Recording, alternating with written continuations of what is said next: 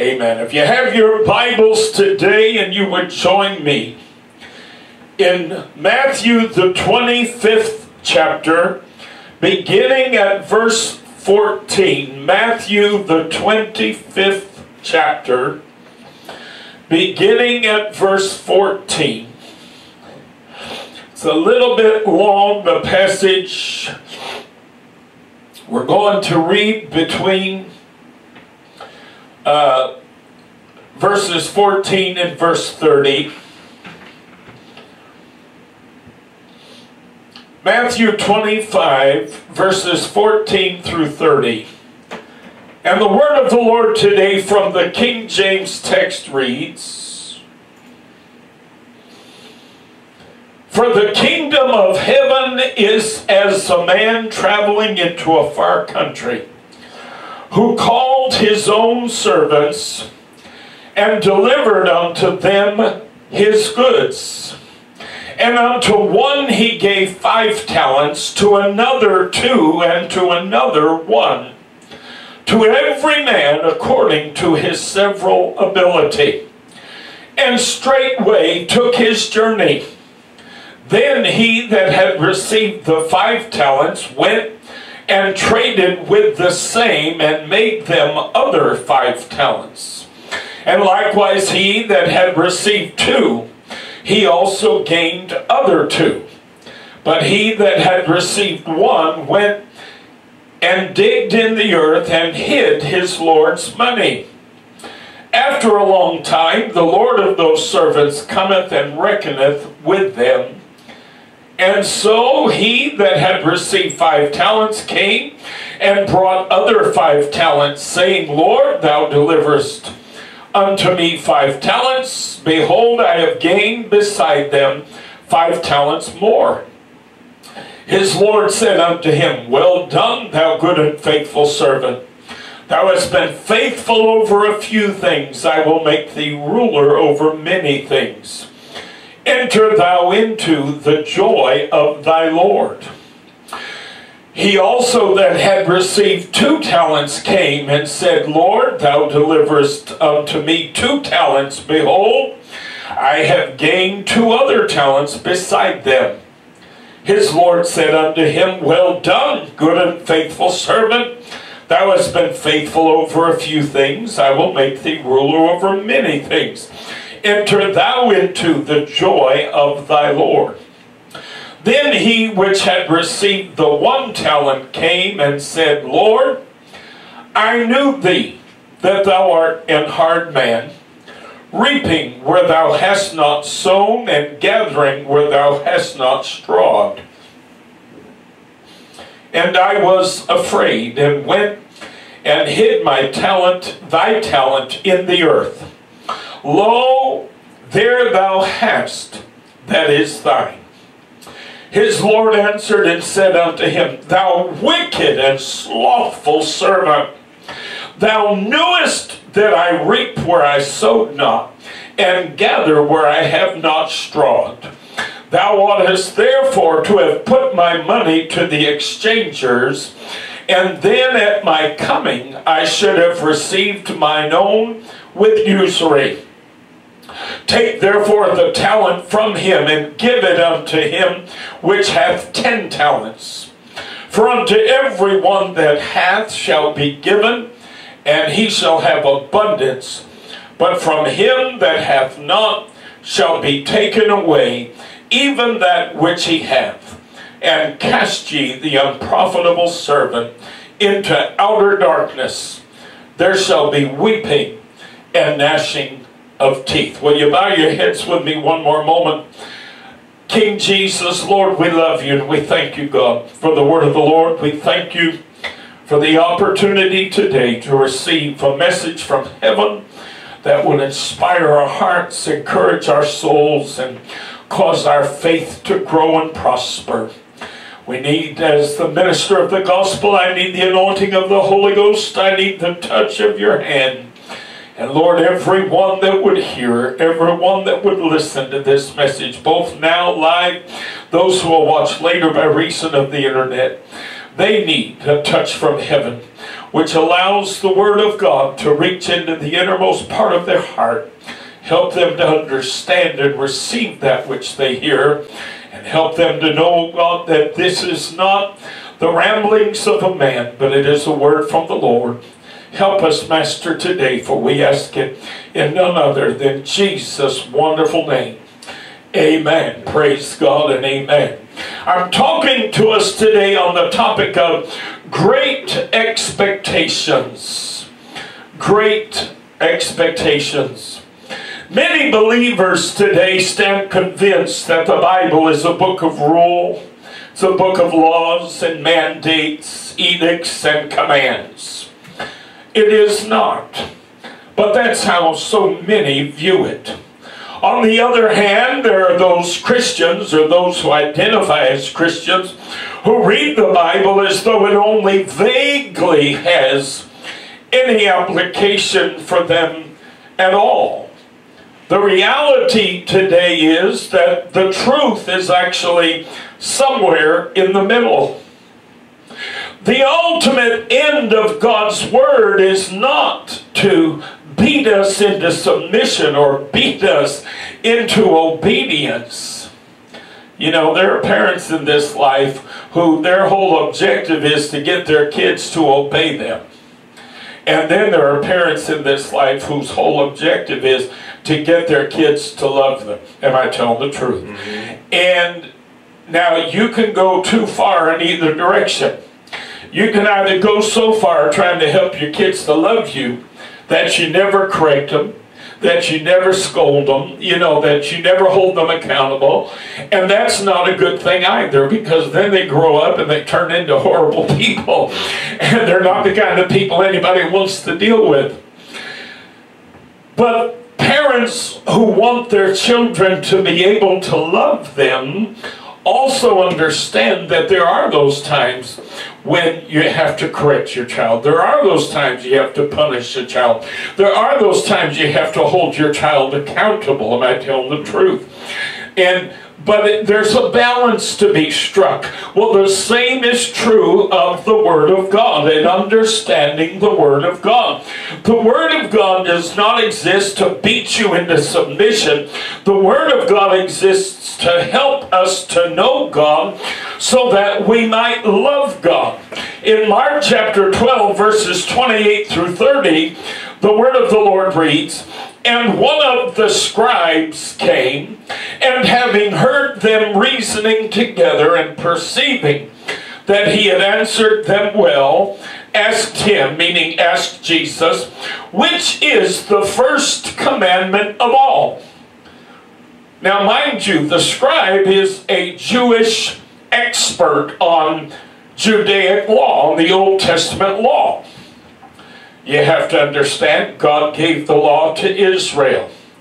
Israel was not only was Israel a people in terms of nationality and identity, Israel is both a nation and a religion. Okay, they were a people of one faith. They were a people, but they also were a nation, and therefore God gave them the law, and the law was meant to serve as a civic law, as a secular law, as well as a religious law. So it served a dual purpose. This man is an expert on the Jewish law, and he comes to the Lord. He said, "What is the first commandment? What's the most important commandment of all of them?" Verse 29, Mark 12. "And Jesus answered him," listen, "the first of all the commandments is, 'Hear, O Israel, the Lord our God is one Lord.'" Notice how Jesus started with that phrase. There's no commandment in there. But he started, you know why? Because every time a Jew prays, that's how they begin. They literally begin by saying that, "Hear, O Israel, the Lord our God is one Lord.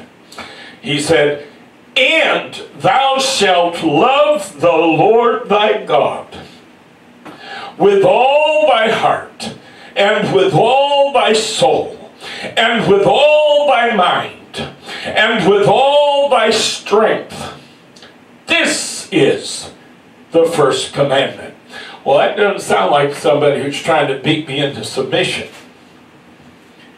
Sounds like somebody who wants to be loved. Am I telling the truth? Mm-hmm. So the most important commandment, according to Jesus, is love God. Love Him. Don't just love Him a little, but love Him a lot. Now, I'm going to tell you something. God don't ask you to love Him a lot and then give you a little reason to do so. Hello? God doesn't ask you to love Him a lot and then turn around and beat you and abuse you and treat you poorly. No, no, no, no, no. No, if a husband wants his wife to love him a lot, then he's going to spoil her. He's going to tell her a lot of nice, sweet nothings. He's going to whisper sweet things to her in the bed. He's going to bring her flowers. He's going to buy her candy, even if she's a few pounds overweight and probably shouldn't be eating candy anyway. Tommy's giving me dirty looks.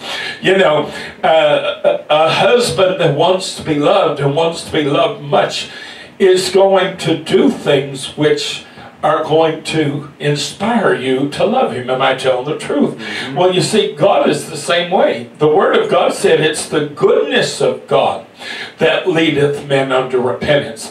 You know, all this baloney you hear TV preachers preaching, all this garbage you hear preachers preaching about how God is raining down judgment because of the homosexuals. God is raining down judgment because of abortion in America. God is raining down judgment because of gay marriage in America. That is such a pile of manure. You need to throw that garbage away. It is pure garbage. That is pure garbage. First of all, we are today under grace. We're no longer under the law.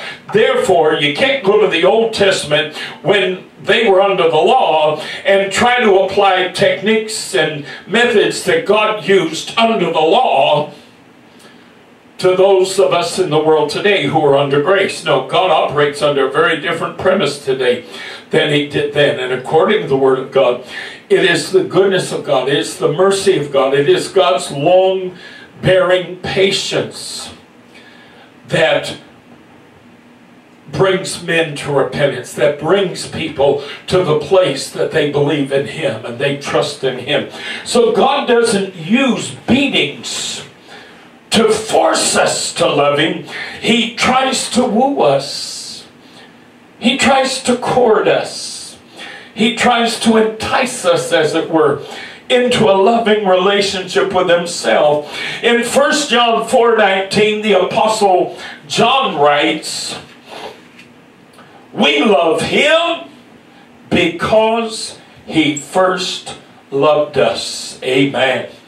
In the Gospel of John 3:16, we all know the passage, for God so loved the world that He gave His only begotten Son, that whosoever believeth in Him should not perish but have everlasting life.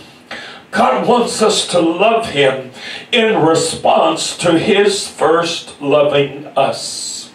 You cannot love someone and at the same time, listen carefully, not demonstrate that love in some way. Sometimes our spouses, our husbands, our wives, our partners become disappointed with us because we fail to demonstrate our love and our devotion to them. Am I telling the truth? You ever been disappointed in your partner? You ever been disappointed in your husband? Or your wife? Maybe they forgot your anniversary. Or maybe they forgot your birthday. Or maybe they went charging in the store and here you were coming out of the rain and you had ladies, you had to open the door for yourself. Yeah, I may be a gay boy, but I'm still old-fashioned. I hold doors for ladies to this day. That's the way I was raised. That's how a young gentleman's supposed to behave where I come up from. But sometimes we get disappointed in our mates and in our spouses because some way, somehow, they failed to demonstrate their love for us. And it happens every day. It happens in innumerable ways. Sometimes if there's one thing Tommy and I go through, and I know some of y'all out there are going to understand what I'm talking about. You've been there. You've had a really rough day and you're going through it, and psychologically and emotionally you're kind of really struggling and wrestling, and you come in the room and you sit down and you're all quiet and you're all pensive, you know, and you're sitting there and everything, and your spouse starts talking to you like everything is grand and everything's fine and there is no problem, and you're like, you can't tell? Can't you see that I'm just having a terrible day? Can't you see that I'm not happy? Can't you just tell? Can't you just feel it in the air? You know what I'm talking about? And we're disappointed in our spouse because at that moment, a demonstration of their love for us in our minds would be that they would pick up on our troubled mind, and they would pick up on the fact that we're kind of having a hard time. Am I telling the truth?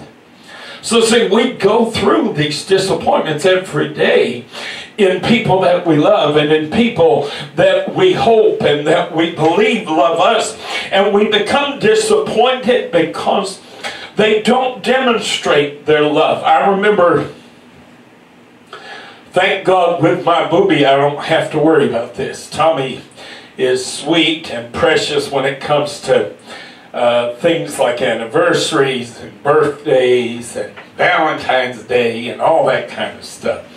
But I was in a relationship some years ago for 2 years with an individual, and every day this person made me feel like, to be honest, made me feel like garbage every day. Because every day, in any number of ways, when there was an opportunity for this person to demonstrate that they cared about me, they passed. They didn't have time to be bothered with it. And then on special occasions and special events, my birthday came twice while we were together. And twice this person literally, absolutely did nothing.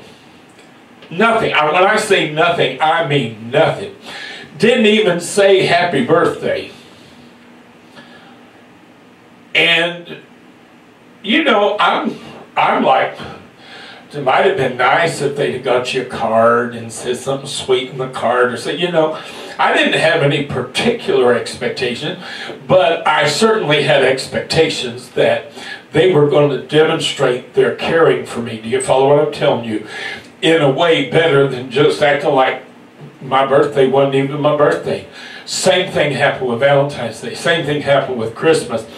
Oh, I'm telling you, I'm not kidding. This person was terrible. Absolutely terrible. Couldn't have cared less about nothing. When his birthday come up, his 30th birthday, I went and I contacted all his friends and I invited them, and I rented out a party room at a local place. And man, I threw him a big bash, and I had a cake, and I had all this stuff going on, you know. And because for me, when I care about somebody, when I'm enamored with somebody, oh honey, you're going to know about it. You're going to know about it, because I am a demonstrative person. I'm a communicative person. You know, if I love you, honey, I'm going to tell you I love you. If I love you, I'm going to show you I love you, because that's just who I am. That's how I am. But don't we all expect that if somebody loves us, that some way, somehow, they're going to demonstrate that love? I really want to get this point home, because this is really the point that's being made today in our primary text.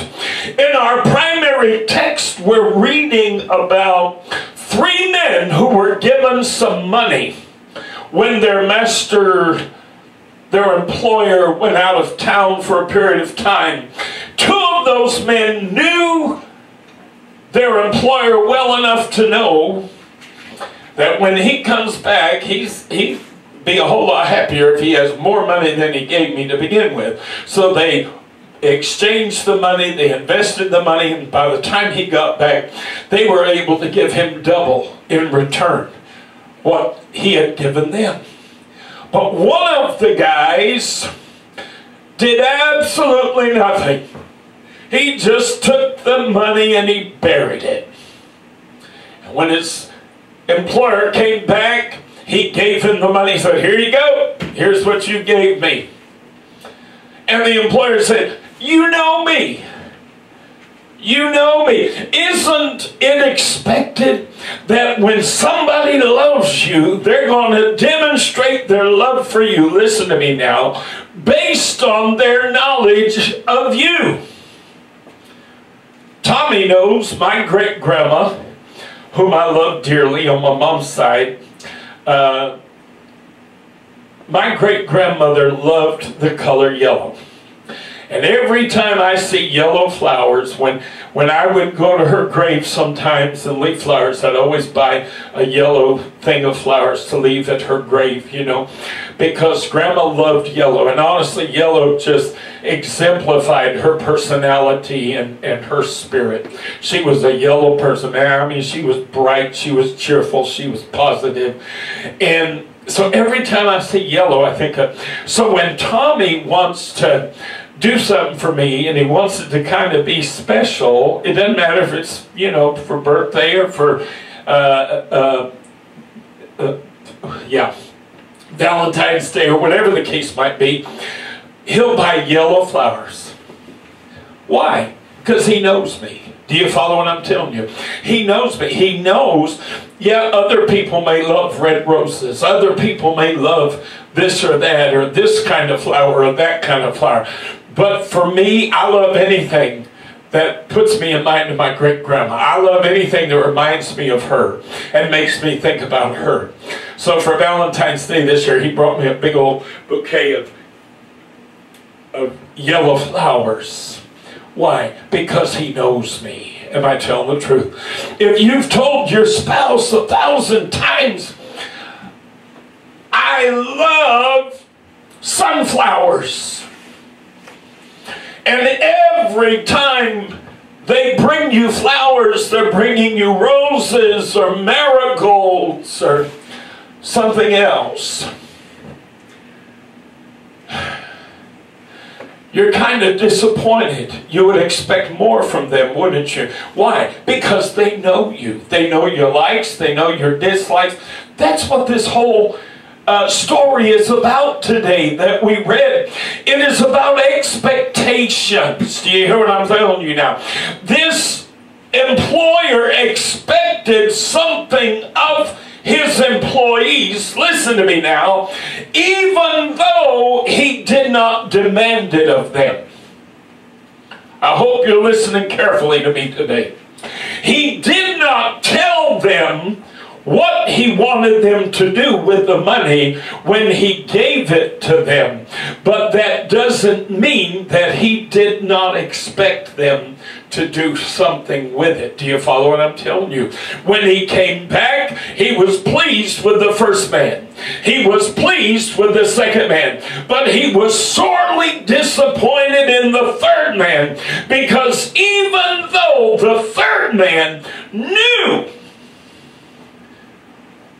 his employer, knew how he thought, knew how he worked, he still did nothing with what he had been given. Do you hear what I'm telling you? Oh, I want to tell you today, folks, too many Christians in our world today claim to know God. Too many Christians in the world today claim to love the Lord, but they never demonstrate their love for God. They never demonstrate that they have a relationship with God. You never see them do anything, say anything that would suggest that they really knew who God was and how God is. Do you hear what I'm telling you now? Mm-hmm. The Lord wants us to love Him. He wants us to demonstrate our love for Him.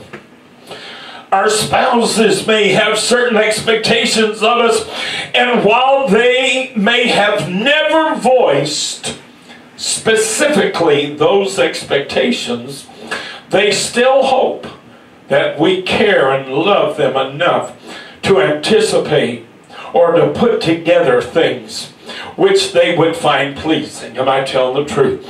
A couple of years ago for Christmas, for instance, to give you a little example, Tommy and I had talked over the years, and he always said to me, I would love to do one of those Ancestry.com things, you know, so I could find out where exactly my heritage goes back to, and what nations maybe my people trace back to, and what have you. And I wasn't real keen on it. I won't go into all the reasons, but the companies that do most of these ancestry things are associated with a major cult here in America. And this particular cult makes money from, you know, you're buying into these kits and everything, because they're the ones that, you know, are behind all this. Well, anyhow, so I really was never keen on the idea of doing it, simply because I didn't want to give these groups, you know, our money. Well, Christmas came one year, and I was trying to think, what could I do for Booby that he would really appreciate and that he would really like, and something that would really be meaningful to him. And it came into my mind. I said, you know what? I said, I'm just going to bite the bullet on this. I said, I'm going to go ahead and I'm going to order a Ancestry.com kit, so that he can do what he needs to do, the little swab thingy, you know, and send it in and find out his heritage. And that's what I gave him for Christmas. Now most people, if you were to give them an Ancestry.com kit, they'd look at you like you were half stupid. And they think, well, why in the world would you be giving me an Ancestry.com, you know, kit for a holiday or what have you? But see, for Tommy, it held special meaning, because he had expressed to me over the years many times how much he'd love to do that. Do you follow what I'm telling you now? So expressions of love that come from our knowledge of that person. We don't do what we do because he didn't demand that I get him a kit. He didn't ask him that I get him a kit. He knew that I had reasons for not wanting to really support these organizations. But still, there was an expectation that I would give him something that meant more than just a board game or something. Do you follow what I'm telling you? Amen. So there are expectations that we have. Even though a demand has not been made, even though no one has said, I want you to do this or I want you to do that, they hope that you're able to put together things which they would find pleasing. How often have we heard the love of our life say, well, I didn't think I had to say it out loud to you. Oh, am I the only one? Is there anybody out there? Anybody out there, you ever had your partner had a loved one say, well, I didn't think I had to say it. Because after all, we're supposed to be mind readers, you know, we're supposed to have ESP. I didn't think I had to say it. Well, that's because in a certain situation, they expected that we would respond a certain way. The way they need us to respond, based upon our knowledge of them, their needs, and their desires. Now, here's what's interesting. In Matthew 25, the Lord begins with this lengthy parable about expectations without demands. There were no demands made by the employer, but there was still an expectation. Then the very next passage, verses 31 through 46, goes on to a whole new area. And the Lord said, when the Son of Man shall come in his glory and all the holy angels with him, then shall he sit upon the throne of his glory, and before him shall be gathered all nations, and he shall separate them one from another, as the shepherd divideth his sheep from the goats. And he shall set the sheep on his right hand, but the goats on the left. Then shall the king say unto them on his right hand, come, ye blessed of my Father, inherit the kingdom prepared for you from the foundation of the world. For I was an hungered, and ye gave me meat. I was thirsty, and ye gave me drink. I was a stranger, and ye took me in. Naked, and ye clothed me. I was sick, and ye visited me. I was in prison, and ye came unto me. Then shall the righteous answer him, saying, Lord, when saw we thee an hungered, and fed thee, or thirsty, and gave thee drink? When saw we thee a stranger, meaning an immigrant, and took thee in, or naked, and clothed thee? Or when saw we thee sick or in prison, and came unto thee? And the king shall answer and say unto them, listen, verily I say unto you, inasmuch as ye have done it unto one of the least of these my brethren, ye have done it unto me. I've been talking about expectations without demands. His first parable talks about expectations in absence of demands. The very next parable he speaks in the same chapter, he talks about things that people do, charitable things, kind things, generous things. And he says, when you do these things for anyone else, you're doing it as if you're doing it for me. Take a wild guess at what the Lord might expect of us. See, he doesn't tell you. He doesn't say, visit the sick, go to prison and offer comfort to those who are in prison.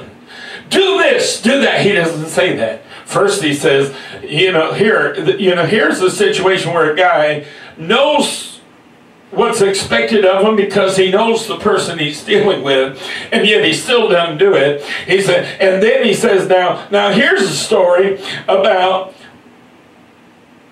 people who do kind and generous and loving things, and how when they do these things for even the least.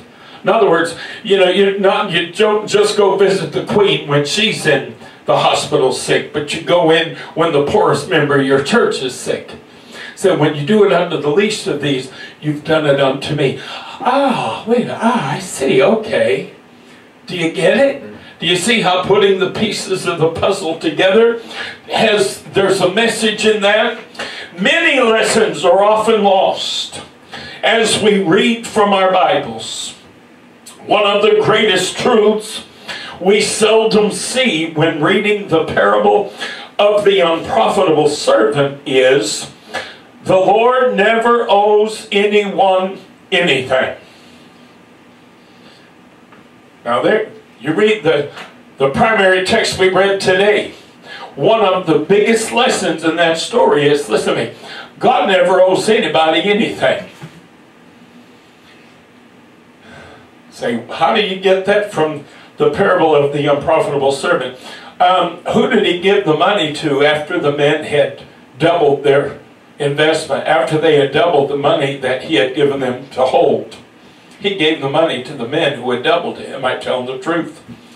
When it come time to take the penny away from the one man, the talent away from the one man, who did he give it to? He gave it to the guy that had the most. He said, because those that have more will be given more. Said those that don't have, it'll be taken away. Oh my goodness. What is he telling us? He's saying, when you do good, when you act charitably, when you act kindly, when you behave like somebody who loves God, you're doing things for people, but in the process of doing them for people, it's as if you're doing it for me personally. Therefore, if we're going to demonstrate our love for God, how do we do that? We do it by reason of our conduct toward others. Who? The sick, those who are in prison, those who are immigrants, those who are strangers. We help people that need help. Am I telling the truth? The Lord said, when you do it unto these, you do it unto me. Interestingly enough, many focus on the punishment given to the unprofitable servant, but what about the rewards made to those who did show a profit? A careless reading of the 25th chapter of Matthew fails to see three main points in the chapter. Point number 1, verses 1 through 13. It is the story of the 10 virgins. The Lord will return at an unknown hour, so be ready. Point number 2, verses 14 through 30. The unprofitable servant. The Lord has expectations of us, even though he does not frame them as demands or edicts. And thirdly, point number 3, verses 31 through 46, the story of the sheep and the goats, the expectations the Lord has of those who claim to love him. If you want to know what his expectations are, read verses 31 through 46. That's how the Lord expects a Christian to act. That's how God expects the believer to behave. How many Christians behave like that? 1 John 4, 16 through 19, almost done. And we have known and believed the love that God hath to us. God is love. And he that dwelleth in love dwelleth in God, and God in him. Herein is our love made perfect, that we may have boldness in the day of judgment, because as he is, so are we in this world. There is no fear in love, but perfect love casteth out fear, because fear hath torment. He that feareth is not made perfect in love. We love him because he first loved us. Children, I'm trying to bring it to a close right now. God has expectations of his people. He does expect something from us. He doesn't demand it. He doesn't articulate it in such a way as to make it a commandment or a demand, but he articulates it in such a way so that we understand, wait a minute, if I do these things, the Lord said it's like I'm doing it unto him. Well, honey, how much more does he have to say? Therefore, if I'm going to show my love for God, I do so by feeding the poor. I do so by feeding the hungry. I do so by clothing those that need clothes. I do so by being kind to the stranger. I do so by being compassionate to those in prison. I do so by visiting those who are in hospitals. Do you hear what I'm telling you now? But here's the sad thing, Tommy. We've got Christians in the world today who run around following after preachers who tell them they can be rich and they can have wealth and they can have prosperity. They can have jewels and diamonds and Lincolns and Rolls and mansions and yachts. Oh, it's all about what they can have, but where in that are they instructing God's people as to God's expectations of them? One of the things about the Riverside Church of God when I came to Fort Worth, Texas, that I absolutely loved. Now, the church I grew up in was pretty good about things like this. They really were. But Riverside almost took it to an extreme. If somebody was in the hospital, the saints would go visit him in the hospital. They'd have people coming to see him in the hospital. People from the church be coming through to see him. If you were at home sick, or if you miss church for whatever reason for a while, folks from the church would come by the house and visit you. You know, they'd spend a little time with you. If somebody was in jail, folks from the church would go visit. And it didn't have to be one of their church members. It could be the son of a church member. It could be the daughter of a church member. It could be the grandson, or, you know. But they constantly, the people of Riverside, constantly were demonstrating their love for God by reason of their conduct. Do you hear what I'm telling you now? And I'm going to tell you, I watched it and I saw it. Riverside had a number of nursing home ministries. They sent out teams to about 4 different nursing homes every single Sunday.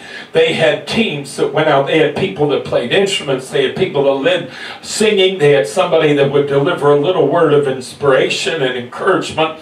And they had people who, if people were in the nursing home, you'd go see them in the nursing home. Now, Tommy can tell you, I'm old-fashioned. I believe a Christian ought to act like a Christian. I've known people, family and otherwise, who have been in the hospital. And when I found out they were in the hospital, even in Fort Worth, which from Dallas is about 35 miles or so, I told Tommy, I said, I got to go to see them in the hospital. I had a great uncle who, for a while, was going through some serious health issues, and he wound up in a nursing home. And I told Tommy, as I've got to go see my uncle in the nursing home. So he and I went a couple of times and visited with my uncle in the nursing home. When people are in a hospital, I've had church members tell me, well, you know, my brother is in the hospital. And the first thing I ask him is, well, what room is he in? What hospital is he in? One of our church members online, you know, our ministry locally is very small, but we have a large internet following, and there are some people who follow us online who have been with us for years and years and years, and a couple of them are even financially supportive. Only a couple, but there are a couple who are financially supportive of our work.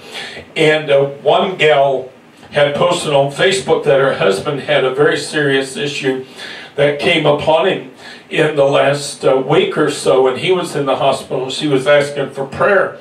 And when Tommy told me about it, I immediately, of course, began to pray. And then Tommy went to go to the gym, and immediately I got on my computer and I began to look for airfare to Kansas City.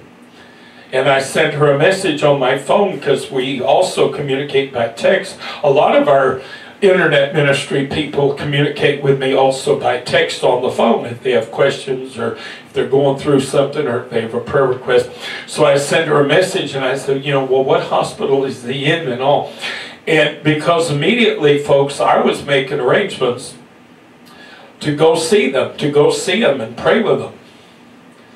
I don't believe in love that talks. I believe in love that walks. I don't believe in Christianity that talks a good talk. I believe in Christianity that walks when it talks. And Tommy can tell you, there have been any number of times he's had co-workers at his job, and they've had the death of a loved one, you know, whether it be their mother, their dad, their spouse. And I've said to him, well, are you going to go to the funeral, or are you going to go to the wake? You know, Tommy didn't grow up the way I grew up. He doesn't have the same church background I've got. And he'll look at me sometimes and say, well, why? And I'd say, because this is an opportunity for you to demonstrate your faith. This is an opportunity for you to demonstrate your love for God. Do you hear what I'm telling you? Oh, children, I want to tell you, if God's people would live like God's people are called to live, our world would be a very different place. The problem is we got too many Christians looking to be rich and spending all their time at their jobs. And you know what? They never take time out to go visit somebody in a hospital. They never take time out to go see a church member or a friend, or a friend of a friend, or a family member of a family member who might be in a nursing home. You see, this is what we're called to do. Not because God commands us, not because He demands this of us, but because He has great expectations of us. And he's articulated what he likes. He's articulated what impresses him. He's articulated what he appreciates. And we'd be foolish, unprofitable servants if we took that information, hello now, and didn't do something with it. If we just sit on it, okay, Lord, I know that you like it when your people do this and do that, and they visit the sick, and they help people who are hungry, and they help people who are naked. I know you've said all that, Lord, but I'm just going to sit here and sit on it, and I'm not going to do any of it. Hello now. Oh, children, I want to tell you, God has great expectations. Very few people get married, and this is my closing statement. Very few people get married. And when you're standing in the altar, you're standing at the front of the church getting married, very few people are sitting there thinking to themselves, oh, I'm looking forward to years, decades of arguing and fighting and kicking each other and screaming and being mad because he never did anything to show he loved me. He never did anything to show he cared about me. I'm just looking forward to all the arguments we're going to have because she never demonstrated. No. No, when we're standing there at that altar, we've got all kinds of sweet dreams, haven't we? We've got all kinds of expectations in our mind of good things to come. I'm here to tell you today, for God, concerning his people, he has great expectations. And he has told us what those expectations are. He doesn't command us, but he's given us the information. And now it's in our court what we do with it. Amen. Amen. If you'd stand with me this afternoon, I would